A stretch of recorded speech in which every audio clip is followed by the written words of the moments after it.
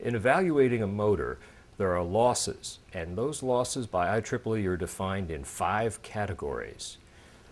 The categories include the iron, which is the iron loss component, or the core material here. The second category is the windings, which are the stator magnet wire, here and here. That's an I²R loss. The third category is the I²R loss in the rotor, which is the rotor conductor material.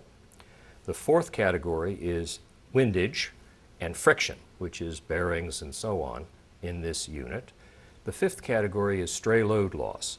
Stray load loss is a composite number derived from the sum of the other 4 losses compared with the actual input-output of the motor in running on a test stand. And that is strongly affected by, for example, the air gap and the consistency of that air gap as the rotor is spinning in it. The inconsistency can be due to bearings, or poor quality bearings, or poor quality machining, and so on. Those are the 5 categories of loss that are summed to give you what the efficiency is of the motor and the total losses in that motor.